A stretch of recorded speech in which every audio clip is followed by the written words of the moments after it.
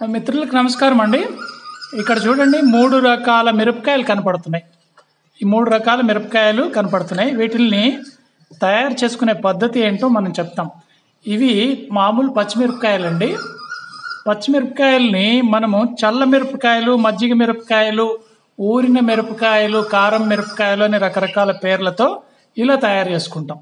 ఇవి ఎలా తయారు చేయాలో చెప్తాను. వీటిల్ని నూనెలో ఫ్రై చేస్తే ఇలా అవుతాయి. ఇప్పుడు మనం ఈ మిరపకాయల్ని ఈజీగా ఒక కత్తితో ఇలా ఘాటు పెట్టుకోండి. కొంచెం ఎక్కువ అవసరం లేదు, కొద్దిగా ఘాటు పెట్టుకోండి అన్నిటికీ. ఈ మిరపకాయలన్నీ ఇలాగా కొంచెం కట్ చేయండి, చీలిక మొత్తం ఇలా ఓపెన్ చేయొద్దండి. ఇలా చేసేసి వీటిలన్నిటిని తయారు చేసి చిక్కటి మజ్జిగ తీసుకోండి. చిక్కటి మజ్జిగ, బాగా చిక్కగా ఉన్న మజ్జిగ తీసుకొని ఇవి ఇందులో కలపాలి, ఇందులో వేసేయాలి. దీంట్లో ఒక 2 స్పూన్లు మిరపకాయలు, మనం ఎన్ని తీసుకుంటామో మిరపకాయలు 1/2 కిలో తీసుకుంటే ఒక 50 గ్రామ్స్ ఈ ఉప్పు వేయాలి. ఇందులో ఉప్పు వేసేసాం, ఉప్పు వేసి కలిపేసాము. ఈ మిరపకాయలని ఇందులో పడేయాలి, ఇందులో వేసేయాలి. ఈ ఘాటు పట్టిన మిరపకాయలన్నీ ఇందులో వేసేసాము. వేసిన తర్వాత వీటిల్ని మనము ఒక రోజు ఉంచి పక్క రోజు ఇందులో నీళ్ళలోంచి, ఈ మజ్జిగలోంచి తీసి ఎండబెట్టాలి. మళ్ళా ఈవినింగ్ ఈ మిరపకాయలు తీసుకొచ్చి ఈ మజ్జిగలో వేయాలి. మళ్ళీ నెక్స్ట్ డే ఈ మజ్జిగను పీల్చుకుంటుంది, మజ్జిగ ఉప్పుని పీల్చుకుంటుంది. ఇలాగా ఈ మజ్జిగంతా అయిపోయే వరకు ఒక 5-6 రోజుల లోపల అయిపోతాయి. మజ్జిగన్నీ డ్రై అయిపోతాయి. రోజు పగలు ఎండలో పెట్టడం, రాత్రి ఈ మజ్జిగలో వేయడం. రాత్రి మజ్జిగలో వేయాలి, పొద్దున పూట ఎండలో పెట్టాలి. అలా ఎండబెడితే ఇలా తయారైపోతాయి. ఒక వారం రోజుల్లో మనకి చల్ల మిరపకాయలు, లేకపోతే ఊరిన మిరపకాయలు, కారం మిరపకాయలు, ఉప్పు మిరపకాయలు, ఇలాగ రకరకాల పేర్లతో పిలుస్తారు. దీనికి ఉప్పు పడుతుంది, ఈ మజ్జిగలో ఉన్న పులుపు పట్టుకుంటుంది, కారం తగ్గిపోతుంది. అప్పుడు దీన్ని మనకు ఎప్పుడు అవసరమైతే అప్పుడు ఇవి మెత్తగా ఉంటాయండి. ఇవి కరకర ఉండవు. ఎండలో పెట్టిన ఒక వారం రోజుల తర్వాత ఇలా ఉంటాయి.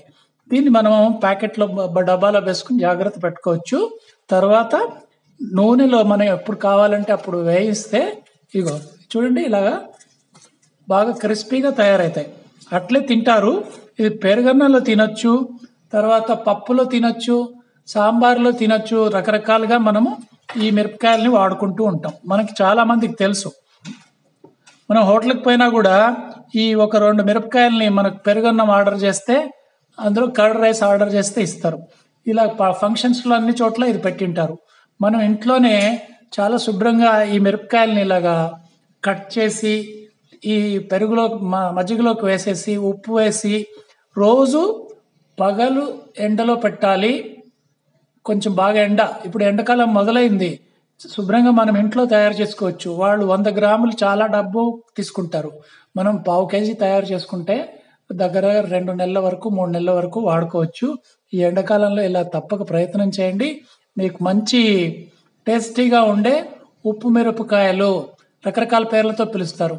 నెల్లూరు జిల్లాలో అయితే ఊరిన మిరపకాయలు అంటారు, ఇంకా కొన్ని చోట్ల కారం మిరపకాయలు అంటారు, చల్ల మిరపకాయలు అంటారు. మజ్జిగలో నానబెట్టి తీస్తుంటాం కాబట్టి చల్ల మిరపకాయలు అంటారు. ప్రతిరోజు చేయాల్సింది ఒకటే, మళ్ళీ చెప్తున్నాను. మిరపకాయలని మజ్జిగలో వేయండి.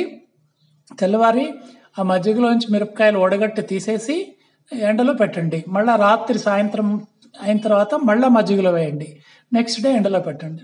ఇట్లా వారం రోజులు చేస్తే ఈ మజ్జిగ మొత్తం అయిపోయి మిరపకాయలు ఇలాగ తయారవుతాయి. దీన్ని మనకు అవసరమైనప్పుడు ఎన్ని మిరపకాయలు కావాలంటే అన్ని మిరపకాయలు ఇలా వేయించుకొని పప్పులో, మజ్జిగన్నంలో, సాంబార్లో, దేంట్లో అయినా తినచ్చు. అందరికీ ధన్యవాదాలు. తప్పక ట్రై చేయండి. మా ఛానల్ సబ్స్క్రైబ్ చేయడం మర్చిపోద్దండి. హ్యాపీగా ఛానల్ సబ్స్క్రైబ్ చేయండి. అందరికీ ధన్యవాదాలు. Thank you very much.